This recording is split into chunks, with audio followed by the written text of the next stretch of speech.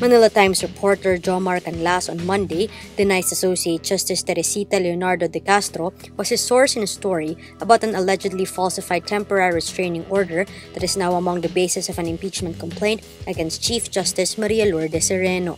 Canlas makes the statement as he spoke before the House Committee on Justice, which is tackling an impeachment complaint filed by lawyer Larry Gadon.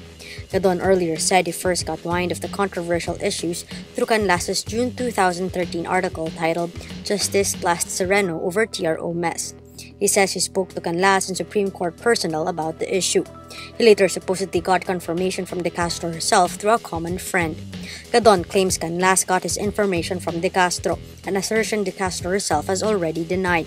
In Canlas's 2013 report, he says several justices threatened to confront Sereno over the controversial TRO.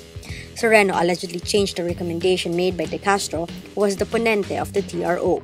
Canlas, who covers the judiciary, says he does not and has not revealed his sources. Canlas has written exclusive stories about the SC, citing anonymous sources and insiders. Gadon changes his tune following Canlas's sworn statement, saying a lot of people gave him information during those times.